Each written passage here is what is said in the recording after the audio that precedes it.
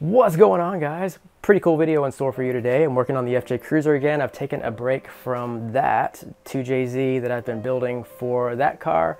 It's not going in the FJ Cruiser, but I've got a build series going on that slowly because there's been a ton of things going on. But basically I have a video that I'm putting up the same time as this video where I'm walking around and talking about that engine.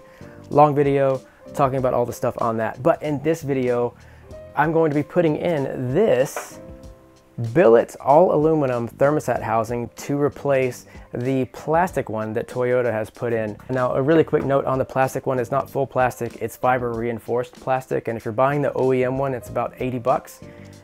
That's from Toyota. And if you're buying an aftermarket cheaper one, the cheapest I've seen them is about $40, and you get what you pay for. People don't have a lot of luck with running the cheaper ones because they're just not made to the quality of the Toyota ones. With that said, the Toyota one is still plastic. It's fiber reinforced plastic, but at the end of the day, it's still plastic, and it crumbles after about 15 years, depending on what environment you have it in. For that reason, I actually custom made my own billet thermostat housing, which I'm going to spend a little bit of time talking about before I get to the install part. But rest assured, if you jump down to the progress bar of this video, you will be able to jump around to different sections of the video, and you can look at the install, or you can jump to the end of the video and you can look at how it looks on your engine. But basically, this is my FJ Cruiser thermostat housing. This same video, you can follow it for the 2005 to 2015 Toyota Tacomas that have the 4.0 liter V6 engine. It's also known as the 1GR engine, which is the engine that's in this FJ Cruiser. I know it applies to that because I actually have the upper water pump inlet from the Toyota Tacoma on this engine, because that's a tow package upgrade that I did last year. As you see, like these coolant hoses, I'll have to get those out of the way, but I put in the oil cooler from the Toyota Tacomas to have the tow package. So I'm actually running that. So this front housing, the water inlet, is actually from a Toyota Tacoma. It's a used part from a Toyota Tacoma. One of the ones that came with the tow package. I've got an install video on this if you want to check it out. And there's my old makeshift thermostat housing that I'm going to spend a few minutes talking about this. So if you don't care so much about this part and wanting to hear me talk about that, then feel free to jump ahead to the billet install or to the end of the video. But basically, I made this one work. It is the cheapest possible thermostat housing that I could find, because the original intention was just to bolt it onto the engine and just for a mock-up fitting, just to make sure that it fit. And then I was going to buy one of the more expensive ones, but I decided to plug some sensors into it to measure the pressure and the coolant temperature, just to make sure there weren't any leaks and that the temperature stayed the same and everything. And it's been working for a year. So that thermostat housing is specifically made for a Honda K20 engine or a K24 engine. And if you don't know anything about that engine, it's a very, very, very popular Honda engine that's capable of about 1,000 horsepower with appropriate mods. But the engine itself can handle that kind of power. And because of that, people swap it into Nissans, all kinds of cars it's been swapped into. I think, correct me if I'm wrong, but I think it's actually been swapped into a Lamborghini that needed an engine, and people did a YouTube build series on that. It was Lamborghini or Ferrari or something. I saw something on that a while back, but it's a wildly popular engine, and because of that, it's been swapped into numerous different things. For that reason, you need a thermostat housing that's capable of having a swivel neck, which is this one that I bought, the all aluminum one. I ground down the edges so that I could make it fit. This is my FJ Cruiser housing that it bolts into. So I ground down the edges so that it would fit here the way the FJ Cruiser one does. And the Honda one came around here. All of that's been ground down so that it will fit. So this has been ground down so that nothing touches here. And this has been ground down. Nothing on the housing itself was ground down, but this itself was. The problem with it was I had to remove the studs. So I'm using bolts, and the bolts are really difficult to get in and out. If I ever have to remove that, it is a pain to get it off the engine. Some little notes on the poor quality of that thermostat housing. Basically, it's the cheapest one that I could possibly find. So it was $20 with a thermostat. So it came with some cheap Chinese thermostat that I would not have ever touched this FJ Cruiser engine, ever in a million years. What I did was I ground down the edge of a Toyota thermostat that I bought, Toyota original thermostat from a 90s something. I ground down the edges so that it would fit similarly to how this one does. It's held in with a snap ring. So that one fits in there. The inlet here was a smaller diameter for the Honda engine. So what I had to do was I had to use an old bicycle tube, cut it to length, slid it over with the radiator hose so that I wouldn't have a larger radiator hose going on a smaller inlet. It hasn't been leaking because of that. Hasn't been leaking at all. There's a few little signs of leaking around the sensor ports, which are known to leak on this cheap one based off of the reviews that I was reading. So for that reason, I just put extra sealant on it whenever I seal it up. It also has a thicker base that's twice the thickness of this one. This is around 3/8 of an inch, where that one is well over 1/2 of an inch. So it is difficult to slide into the housing, where this one, the billet one, it just slides right in. It actually slid on easier than this one does. It has an O-ring base to seal, just like that Honda one that I used. This has an O-ring. Basically, I didn't expect this $20 Honda thermostat housing to last with one, me grinding it up, two, me putting a bicycle inner tube on it to make up the gap between the inlet and the radiator hose. Three, I was expecting it to leak around the swivel neck, and it didn't leak around the swivel neck. It's been working. I even took the sensors out of it because I realized what's the point of leaving these sensors in it? It's just working fine. I trust that Honda one over this, especially now that it has an actual Toyota thermostat in it. It's just been a champ. There's a guy that reached out to me that said, hey, our company started making these for the Tacomas and for the FJ Cruiser. We saw your video. If you wanted to go online and buy this, it's made by, it's Reaper Customs. It is a little pricier than the Toyota OEM thermostat housing, but you get the reliability of it. If you think like you're out in the Moab desert, or you're out in the Arizona desert and you're off-roading in this, the last thing that you want is these little crap plastic thermostat housings to break on you. Also, the reason I found out that this is a plastic thermostat housing is I was changing out my radiator to an all aluminum radiator, getting plastic out of the system because the radiator has plastic end caps. And then I saw that this was plastic as well. So that was when I started changing out my thermostat to the billet aluminum one, the Honda K engine one. This one, if you're wondering about the thermostat that came in it, it's a Motorrad thermostat. So Motorrad is a really good brand. They've been making thermostats and radiator caps for a long time, probably longer than I've been alive. They've been making radiator caps and thermostats. This one doesn't have the little jiggly valve in it, where my Toyota thermostat does. I want the little jiggly valve that's should be facing in the northern position. Motorrad is still a good brand. I just prefer Toyota OEM to every part that you can throw at me that's on the market. That's my stance. Yeah, so Toyota just makes amazing stuff. So in order to do this, of course, you have to drain out the coolant from the system. What I'm going to have to do, because I have this tow package from the Tacoma that's mounted on the FJ Cruiser, I've got to remove this to get this out of the way, and probably this one also. So I'm just going to loosen those and then slide them out of the way. These are just sensors that I'm using as plugs, but so yeah.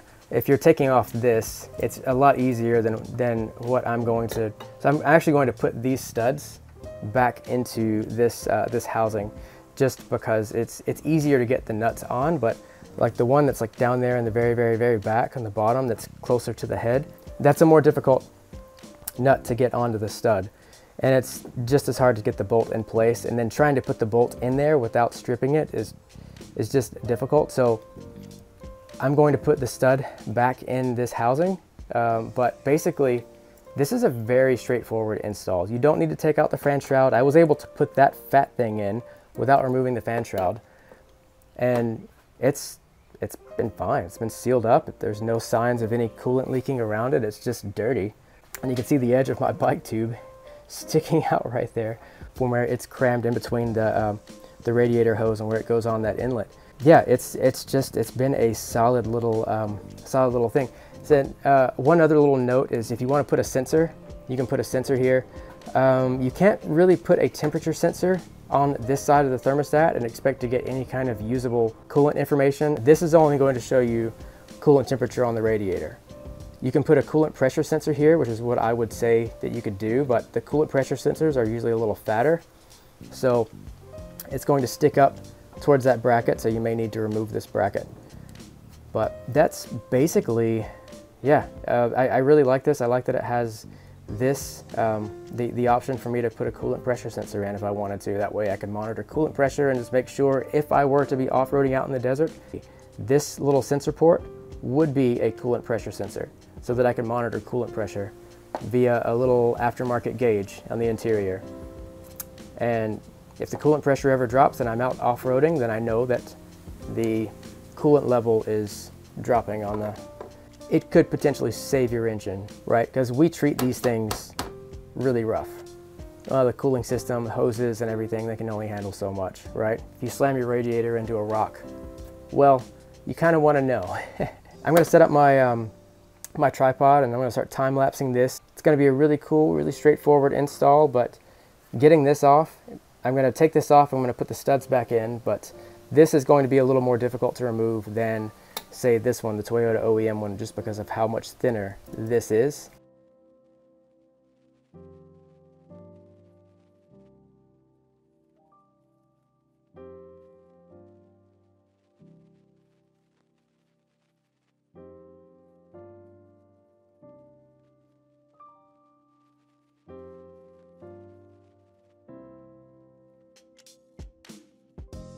All right, now if you look at these, like this is my one. This is the Honda K engine one. If you look at how much I had to grind off of this thing, it's held up for a year. It's really nice. Like this is the part that's sealed, right? Like it's been really good. It's held really well. And as you can see, like I put the little jiggly valve thing, like that's on the top. Actually, I took out that little jiggly valve. I think it might have bumped the housing. That might be why they don't have one here, because they might have had the same problem that I had. Because yeah, it looks like, and now that I'm thinking about it, I do remember taking out that jiggly valve. So yeah, but I mean, look at this. This is like how much I actually had to take off. But this is the main part that's sealed against the housing, and it's sealed well. There's no signs of any leaks around it, just kind of on the bottom there, but I mean, it's actually not very much coolant. I guess whatever was down there just dried up and formed its own little seal, because that would have been down here along there. So, and I might just not have tightened up the two bolts, because that stud that's on the inside bottom, like on the bottom, because there's the two on the bottom and there's one on the top, so the one that's on this side is the hardest one to tighten with this setup. I don't know if you saw like in my little time lapse, but I basically had to use this to loosen it, because I was able to tighten it with a normal swivel when I put it on there, but it's difficult to get off. So if anyone out there in YouTube land decides to do this, yes, it holds up, but it is, because of the thickness of this thing, I mean, look at this. Because of the thickness of it, it's impossible to get this over the studs. You can't use longer studs with a nut. You have to use the length stud that's there, otherwise you can't get a tool on it. I had enough trouble getting the tool on it as it was. So this just slips right on. But if you're wondering what this is, if you skipped through my little part before, this is the little sleeve, the sleeve that I made, which also, so in addition to this being, this was made for a Honda, it's billet aluminum, but it's the cheapest possible one that I could find, made for a Honda. These are known to leak. This is a smaller diameter than the radiator hose, so I had to use the bike tube. It's shorter than the OEM one by about 1.25 inches. So, and also it goes off at a slightly different angle. Like this points down this way, where the OEM one points more down this way. It was able to work really well for a year. Held temperature. This never overheated. I never had any issues with it. The only thing Toyota about this was I force fitted a Toyota thermostat in here. So yeah, and these are just plugs after I pulled the sensors out that were monitoring everything. But the install is very straightforward as far as putting it back in. I mean, look at this, the way this goes on. Put it in, and boom, it's in, it's on. If this were OEM Toyota, it would go on just as easily. All you need is the 3 nuts, which I don't have near me because I just took these bolts out, so I have to grab 3 nuts. I'm gonna tighten this up and then put some coolant in the system. But yeah, I want the thermostat to be as close to the OEM one as possible. So I'm actually going to drill a tiny hole in the top of this thermostat because there's no little bypass hole where the jiggly valve would be. There's no little hole there to pass air bubbles through and whatnot. So I am going to pull out this thermostat, drill a little hole there. But that's the only downside that I see to this, actually, is you need a little hole in the thermostat, similar to how the stock one is. So if you look at the stock setup, there's a hole in the very top of the thermostat, and it actually has a little jiggly valve in there. I don't know if you can see that, but there's a little hole there. So I'm going to set this up just like the OEM one. So I'm going to pop this out with my snap ring pliers, drill a hole there. So I got my 3 10mm nuts here. I drilled a little hole in the very top of this. It doesn't do much because of where the housing is. It actually kind of blocks the hole. So yeah, but 10mm nut number 1, 10mm nut number 2. It's a very difficult nut to put on the stud, so don't drop it like I just did. Because if you drop it, I don't know where it went. Oh, it's on the ground. Plinko! But yeah, this is incredibly difficult to get on just because you can't put it on a tool and expect to slide it in there. But that's that. Now I just have to tighten it up, connect my hoses back.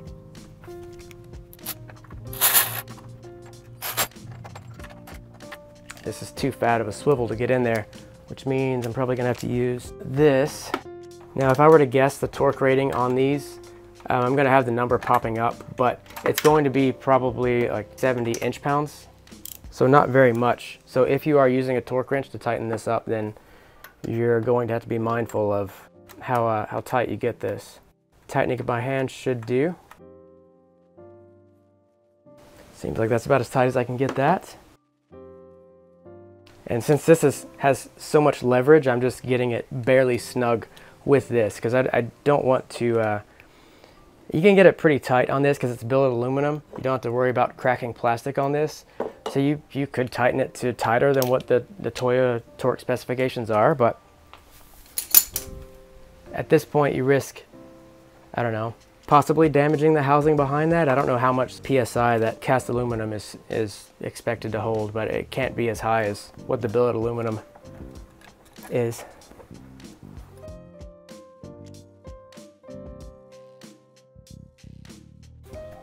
All right, I just turned off the FJ Cruiser. It runs very well. I don't see any signs of leakage. Looking around here, I was building full pressure, and actually, I could hear the thermostat click open because it's in this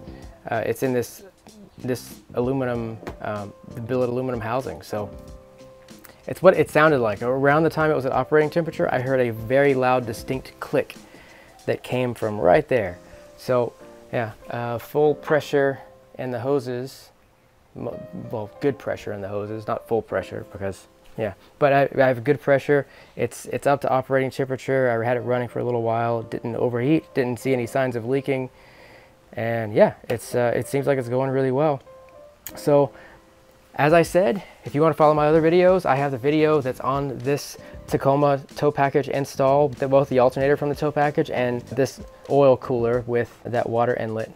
So I have that video if you want to watch it. I have the video on installing the aftermarket radiator. So now I have all aluminum pieces in my cooling system. So it gives me a lot of peace of mind. The only thing I kind of don't like is I'm still using that Motorad inside thermostat, but it's Motorad. They're a really good company. They are a really good company. I would prefer Toyota OEM, but if I had to weigh the differences between Toyota OEM plastic with, you know, that susceptibility to breaking and everything, or the billet aluminum housing with the Motorad inside thermostat, then yeah, I'm gonna go with that.